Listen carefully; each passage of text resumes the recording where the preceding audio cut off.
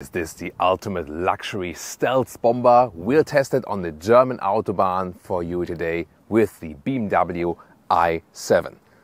Thomas and Autogefühl in 4K, full screen, full length. Let's go with this front. Dravit grey is the color, really dark grey. And then we have this huge double or even mono kidney with this connection there in the middle part with the sensor plate. Then this is an option for these crystalline headlamp look. The upper part is the daytime running light. The lower part, these then are the normal high beam units.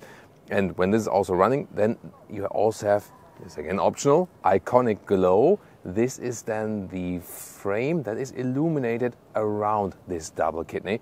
You can even better see that in the dark. It has split a lot of opinions, this new front look of the 7 Series. Remember that the 7 Series builds on the same platform, combustion engines, plug-in hybrid, and also here the all-electric i7. Turning indicators in the front, they have this kind of pulsing effect, a little bit like a heartbeat.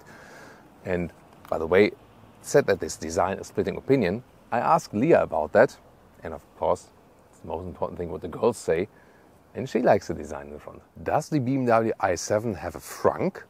Let's take a look.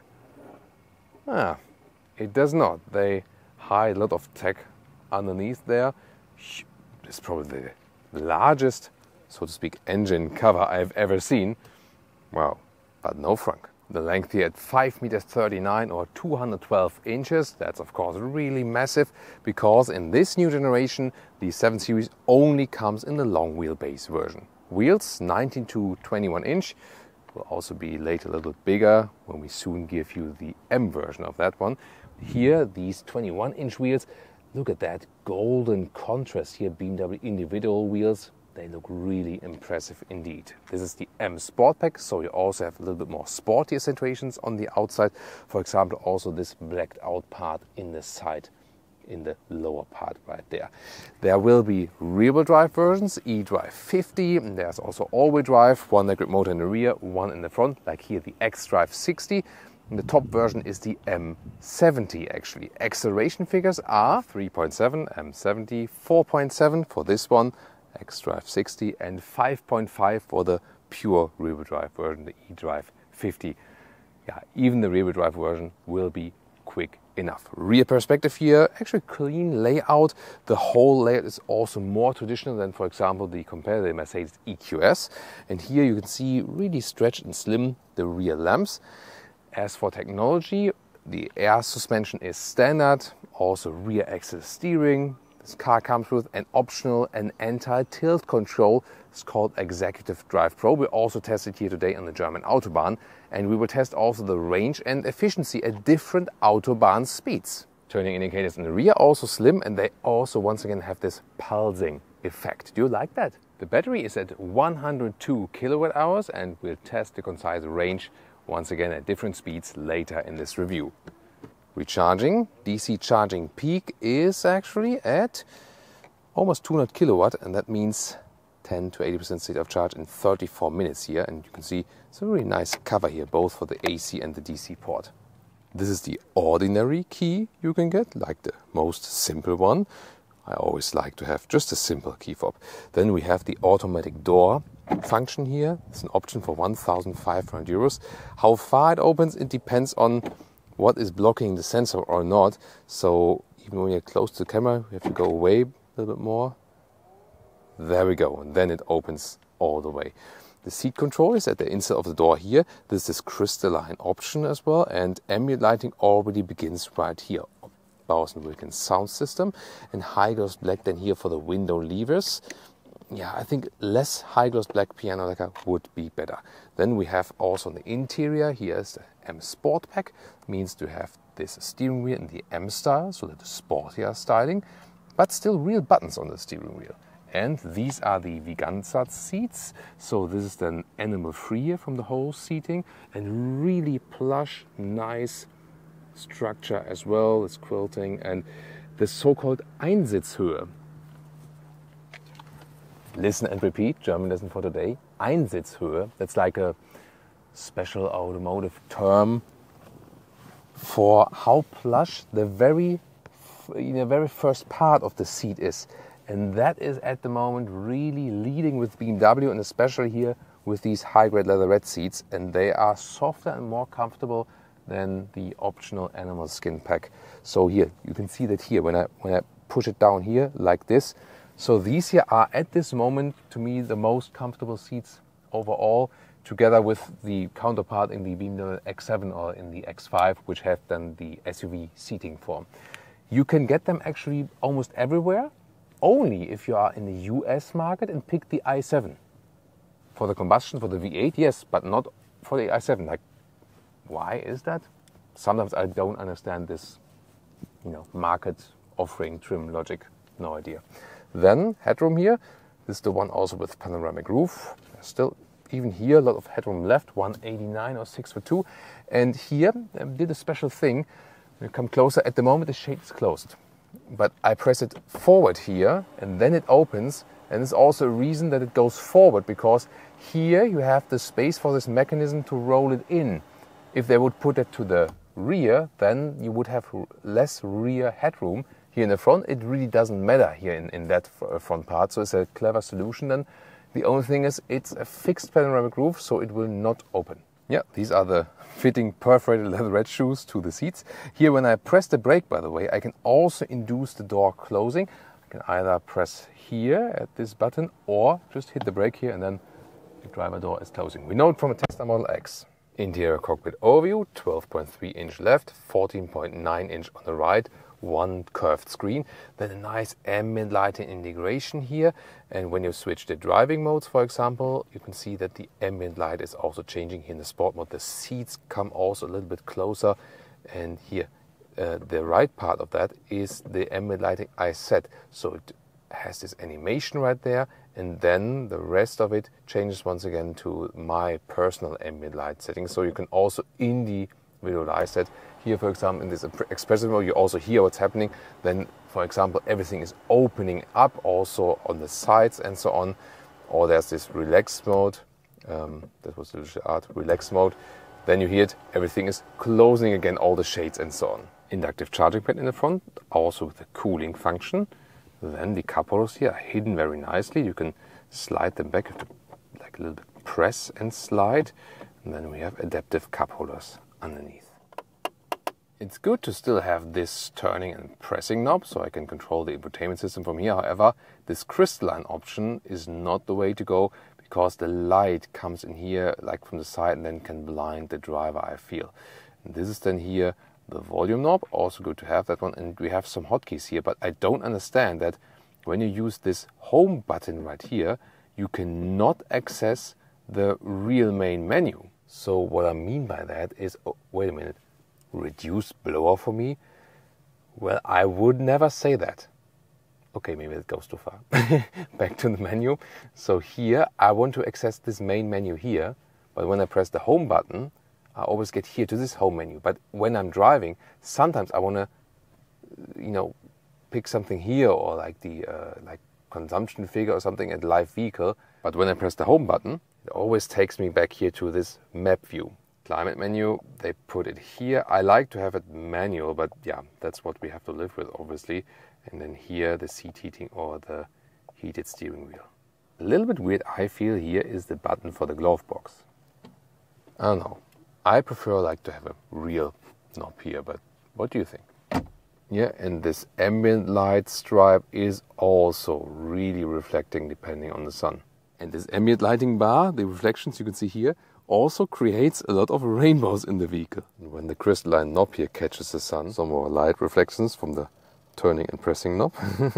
Digital instruments are adjustable in a way that you can switch the content in the middle part, but you can also switch the whole layout like this. You also get a head-up display. This at the moment the assistant systems view. Towards the rear seats we also have this automatic door option when we went for that, and then you can see if I just stand next to it, it doesn't open, really works with a sensor, so it also doesn't hit a pole or something when you're using that unintentionally or so. So it completely opens when everything is left free, like here. There we go. And then we have this luxurious interior instead of the doors, already with soft touch and all animal free, everything you see. And here this really plush. Thing is, you have these displays here inside the doors, and there, for example, you also control the blinds. And you see it takes some time until they load, and then you press it here. And I feel that putting up a blind would just need like another press of the window control to put this one up. So I feel that would be a more easy solution than this one. So I think putting everything in the display there is a technological overkill.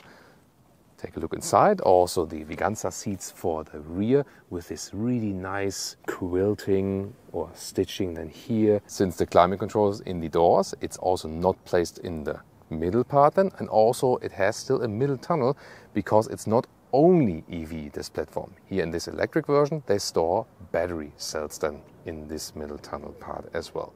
Now first, sitting behind the seat is I would be driving. A lot of legroom because of that long wheelbase, of course, and already very cozy. Now I'll take off my shoes. I know you appreciate that. To switch between the seats, and well, you can theoretically also sit in the middle part, but here especially this part is so hard then from, you know, the stuff that is underneath it. The very top part is once again very soft, but it's not recommended really to sit in the middle part. More here. Move the passenger seat all the way forward here for the most space available.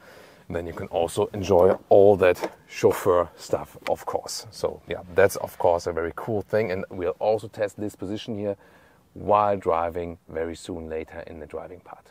As for the trunk, you have 500 liters here in the i7, 40 liters more in the combustion engine actually. So you lose a little bit of height in the back part here. The length overall is about 1 meters 10 or 43 inches.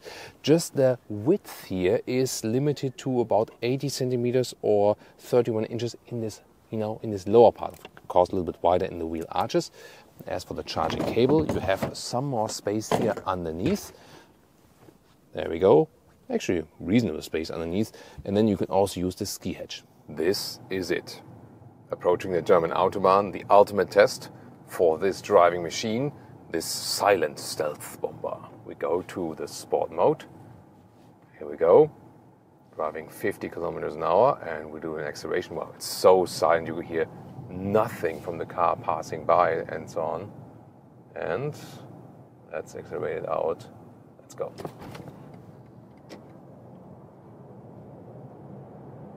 Plop, that's 130 kilometers an hour. Whoa, that is really silent. I mean, you hear nothing, and I think it's good also when you don't have this sound feedback.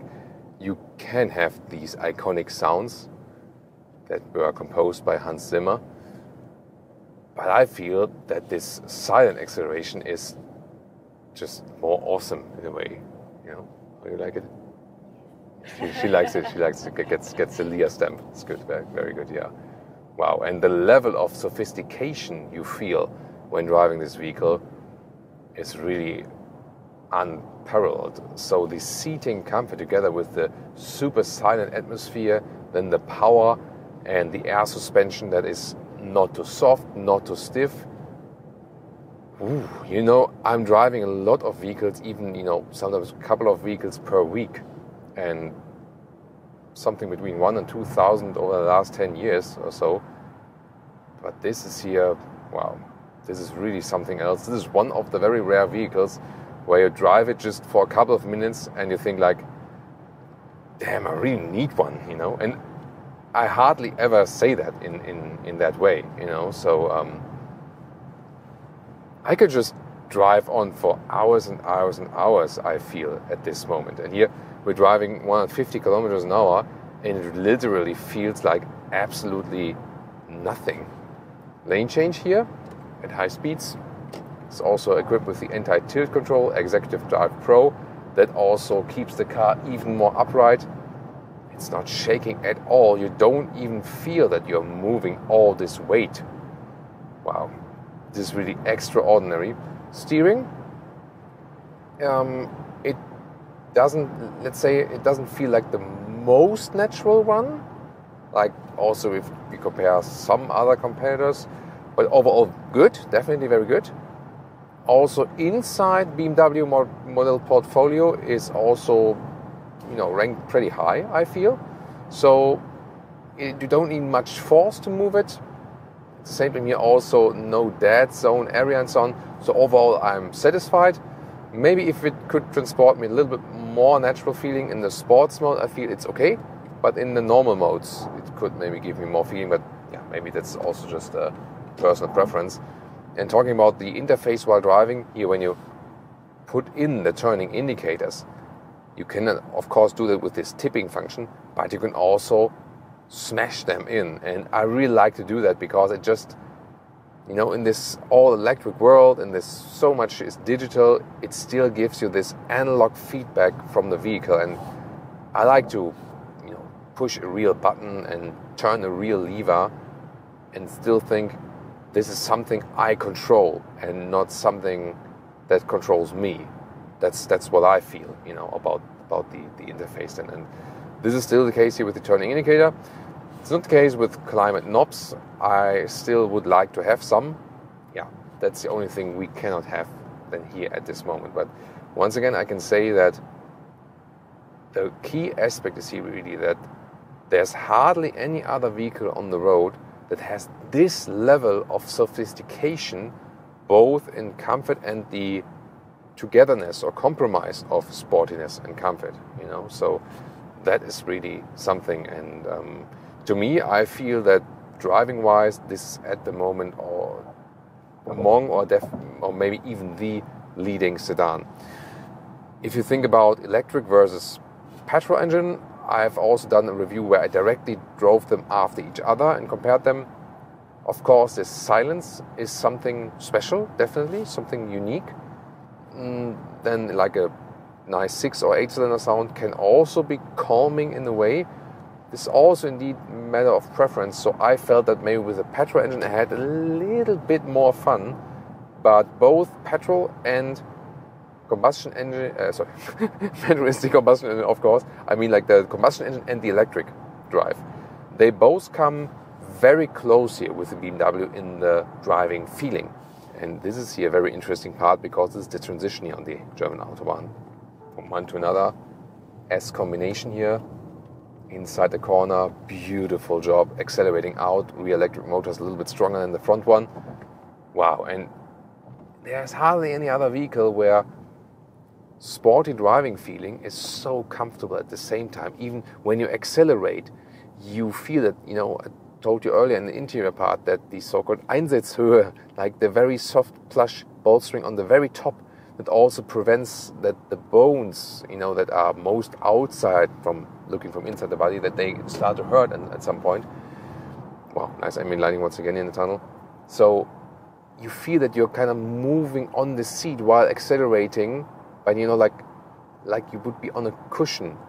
That's something very special once again. And here we can do one more acceleration before we come to the consumption part. So here, left side. So at the moment we are at 100 kilometers an hour or 60 miles an hour. That's a quick Audi A8 passing here by now. And let's go one more time. 150. Wow, so quick. This is just awesome. Rear-wheel drive would also be possible, a little bit slower then. To me, it would still fit the vehicle. You don't need an all-wheel drive version if you want to keep the price a little bit lower because, yes, that's the one thing about this vehicle. The price is astronomical. And we'll talk about this in the final conclusion at the end of the video, once again about the pricing. So, the drive, amazing, but what about the efficiency? What we're going to do now is we go to these little bit confusing menu, and yeah, that's definitely something to criticize. As I told you earlier, I've driven this vehicle a couple of times and still I'm confused about some of the features and how to get there, and that's not a good sign, definitely. So a long-term average here at about 700 kilometers driven is at 21 kilowatt hours per 100 kilometer, and that is some 3 miles per kilowatt hour. This would mean somewhat, also good summer temperatures and so on, 500 kilometers or 300 miles of range. This is a realistic figure for summertime. But now when we really put it to the test, let's see. So we reset these values here now, and we have quite even straight Autobahn. And let's now put the cruise control to 100 kilometers an hour and see what we can score. So this would be, you know, most other countries than Germany, where it's a little bit slower on the motorway and so on. And then we can see if we can score an even better consumption figure, if we can even be more efficient in that one. And after that, we go to 130 kilometers an hour. And then I'll once again speed it up a little bit more and see what is the consumption when we really push it over a longer period of time. All right, I spent the last hour to do some consumption data driving test.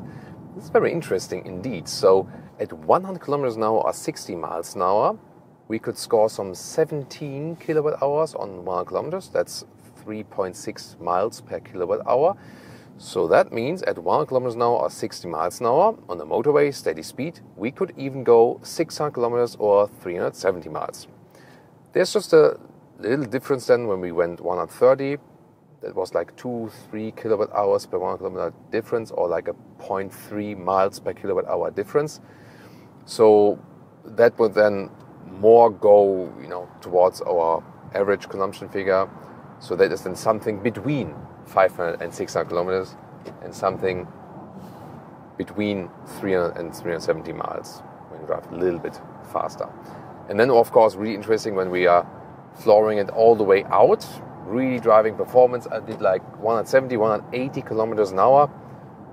So like 100 miles per hour, something like that. And that ended up in 37 kilowatt hours per 100 kilometer. And that is some 1.6 miles per kilowatt hour. So that means at this really high speed, 180 kilometers an hour or something, 100, 110 miles per hour, you could then go around 260 kilometers or 160 miles.